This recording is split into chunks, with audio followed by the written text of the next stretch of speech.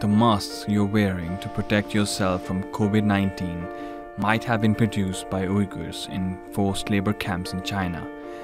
A New York Times investigation has found that some Chinese companies are using Uighurs to make personal protective equipment.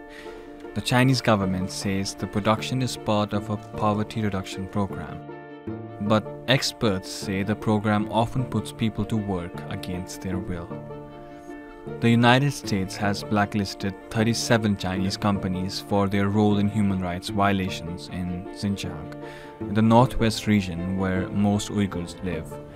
Today, the United States Department of State, along with Treasury, Commerce, and DHS, are issuing a business advisory to companies with supply chain links to entities complicit in forced labor and other human rights abuses in Xinjiang and throughout China.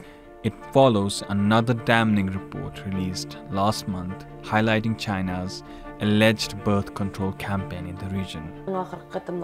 We lost a part of our body. We lost our identity as women. We will never be able to have children again. They've cut out one of our organs. It's gone. The practice has turned the region from being one of China's fastest growing to among its slowest in just a few years. Some experts are calling it a demographic genocide. Uyghurs have been persecuted by the Chinese government for years, but Beijing says it's fighting religious extremism. Since 2016, the campaign has morphed into a mass detention program. According to Amnesty International, more than 1 million Uyghurs have been detained and sent to what China calls re-education camps.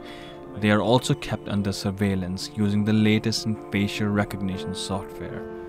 The Chinese government says the measures have succeeded in reducing violence in Xinjiang, but Uyghurs who have escaped the region say their existence is under threat.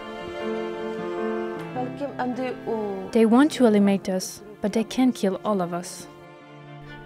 The latest news from Xinjiang indicates that something that's supposed to offer protection might actually be linked to efforts to subjugate a people.